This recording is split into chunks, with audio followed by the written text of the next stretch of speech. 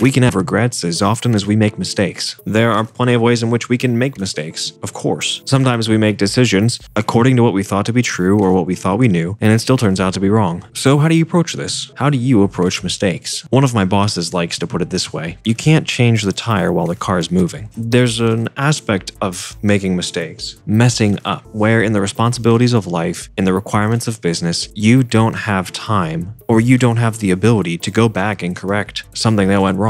Your only option is to keep going and make adjustments along the way. As an example, I was working with someone on my team for this podcast and came to find out that I had misspelled the title of one of the episodes from about 2 months ago. I have a spreadsheet, and this spreadsheet has all of the data associated with each episode. And when I saw the episode posted to a social media platform, I noticed the misspelling. And the misspelling took place on the social media platform because it was misspelled in that master data spreadsheet. I didn't pick up on it. I misspelled it. And there are a couple of factors that prevent me from being able to correct that. As an example, for every audio file that's created, there is a corresponding video. And in the video, there's a visualization attached to a photo background from usually unsplash.com because it's royalty-free photos legally, with the podcast logo as well as the title of the episode. You don't get to type into a video new text. The video has been rendered. That video needs to be entirely replaced, re-rendered. The issue is, some video platforms that you post to don't let you swap out the video. YouTube, for example. I can change the title of the post, I can change the description, but the video itself, that video, I can't swap out. Well, what if I deleted it and uploaded it again? Well, I've posted videos since then. I didn't catch this until recently, posting to a different social media platform. And so if I deleted that video, I can't put the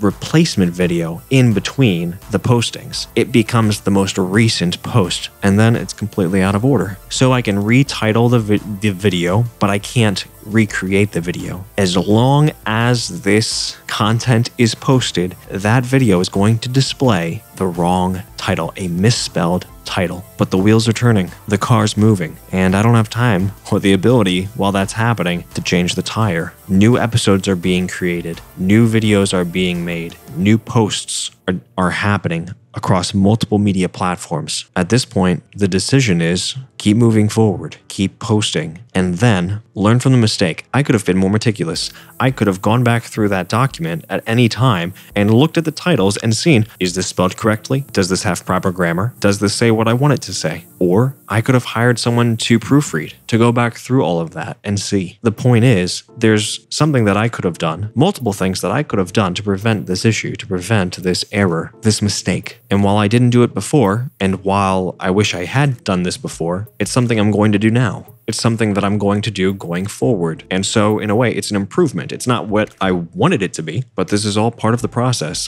I'm making progress. I didn't start with perfection, and I didn't reach perfection partway through. Slightly related, but not exactly the same thing, because on one hand, I've made a mistake, and it's something that I could have corrected if I had been a bit more detail-oriented or meticulous, or created some contingency plans for that data sheet, that master data file. But still, slightly related. My senior year in high school, I was in a physics class, and part of the responsibility for the students in that class was to shadow people who were working in some industry or some field, some trade that was similar or the same as what you were interested in. I didn't have much of an idea or great confidence in exactly what I wanted to do, but I was able to shadow a cardiothoracic surgeon, the father of one of the teammates on the football team. And so during one of the school days, I traveled over to, I believe, Baltimore to shadow this cardiothoracic surgeon. And during the day, it was a combination of paperwork and procedures, and the procedures that I was viewing specifically were highly controlled by computer equipment that was manipulated by a joystick, surgery that was able to be performed with what looked like the joystick to a video game. And it was in conversation with this surgeon, where he said to me, as a doctor, sometimes you make mistakes, but the goal is what you want to do, knowing that you're not going to be perfect, is you want to make the very best decision you can with the information you have at the time. That's the contingency, he said. You make the best possible decision you can with whatever information you have. Sometimes that information isn't correct. Sometimes that information is insufficient. Sometimes the information is correct,